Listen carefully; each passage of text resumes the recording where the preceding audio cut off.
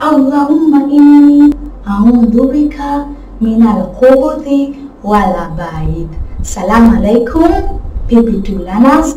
I am teacher Bahati. We are going to learn Islamic activity, moral teachings and toileting. Moral teachings and toileting. Can you say toileting? First of all, what is moral teachings? I am going to teach you good behavior. Say good behavior when visiting the toilet. Good behaviors when visiting the toilet. Before we go there, do you all have these books? Yes. If you do have these books, kindly keep them close by. Yes, we are going to use this book while winding up. Okay. So, do you have toilets in your school? Do you have toilets in your school? Yes. Okay, tell me. How many toilets do you have? I know you visit the toilets every day. How many toilets are they found in your school? Just tell me how many. Is it 4? Is it 6? Is it 10? Yes? Wow, one is telling me 5. Wow, you are telling me 6. Okay. How are your toilets separated? How are they built? Are they all together, or do the boys have their own toilet? How? Yes, boys their own toilet, girls their own toilets, and teachers their own toilets. Wonderful. And so today we are going to learn Islamic manners of toileting. Islamic manners of toileting. You are a Muslim, I am a Muslim, we are Muslims, and we have to know these manners of toileting. We have to know these manners of toileting. For example, when you are asked, how do you go to the toilet? Yes, you are telling the truth. You just run to the toilet. That is wrong. We are not supposed to do that.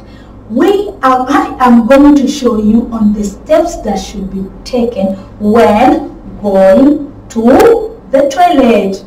1. Before visiting the toilet. Before visiting the toilet. Before entering the toilet. What is this person doing? Reciting a dua. What is he doing? Reciting a dua. Can you recite after me? Allahumma inni a'udhu bika minal khubuthi wal khaba'ith. Very good. After reciting dua, what are you supposed to do? What is the next step? Remember, you have not entered the toilet. You are still outside the toilet or on your way to the toilet. You recite the dua. And then what else? Entering the toilet, but we enter with the left leg. We enter with the left leg. After reciting dua, we enter the toilet with the left leg. And then we have already entered the toilet. While in the toilet, what are we supposed to do? What is done in the toilet? How do you help yourself? Do you just go there to stand? No. We help ourselves while sitting or squatting like a frog. That is how we are supposed to do. We are supposed to help ourselves while sitting or squatting. Okay. There are things that are not supposed to be done in the toilet. While in the toilet, there are things that is not supposed to be done. And I'll tell you the reason why. 1. Eating in the toilet. No eating in the toilet. from today, if you have the habit of carrying sweets in the toilet, can you say no more sweets in the toilet? Very good. No more buns in the toilet. Very good. Eating in the toilet is not supposed to be done. And can you tell me what this person is doing?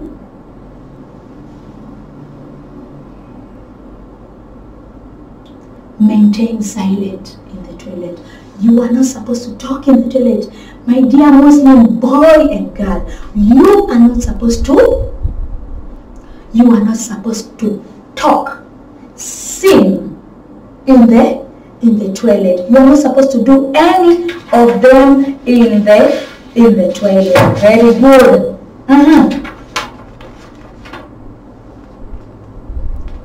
What are these people doing? They are playing, but outside. The playing should be done outside, not in the toilet. Not in the toilet. Very good. Okay. Lastly, last but not least, remember, in the toilet, we are supposed to use clean water. Muslims don't use tissues.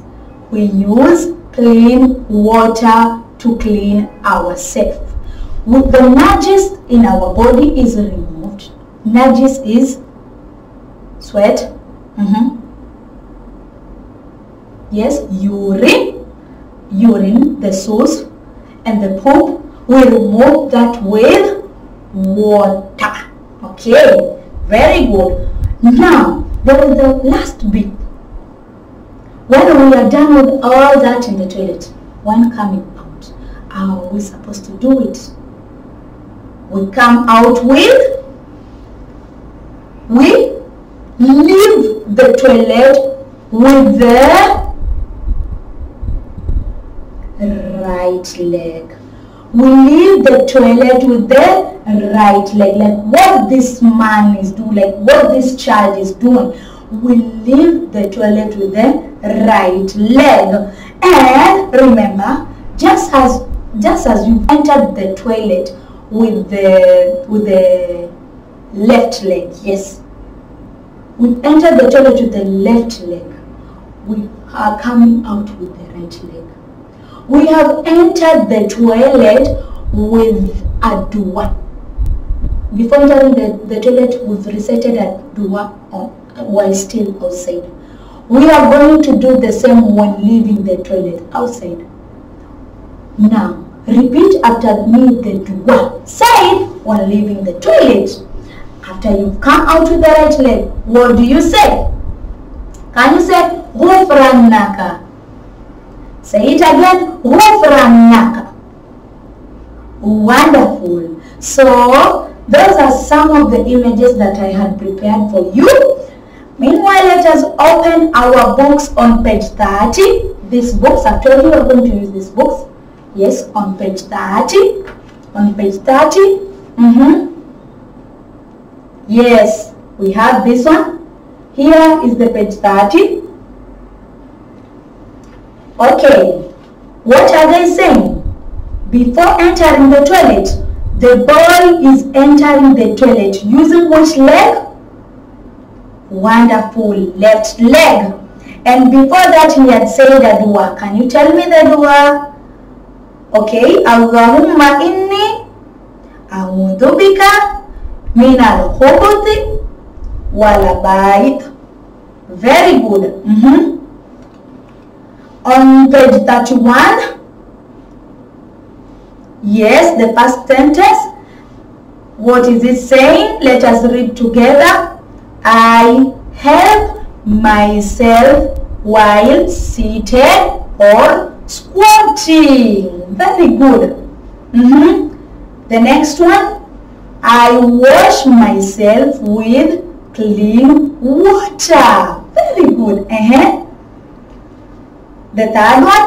I do not eat and drink in the toilet. Another one. I maintain silence in the toilet. I live with my right foot and I say غفرانك. And remember to wash your hands after coming out of the toilet. Remember to wash your hands. My dear learners, those are manners of toileting according to the Islamic way of teaching. I hope you've enjoyed the lesson. Stick up to what I have taught you, especially when visiting the toilet at home and at school. See you next time. Bye bye.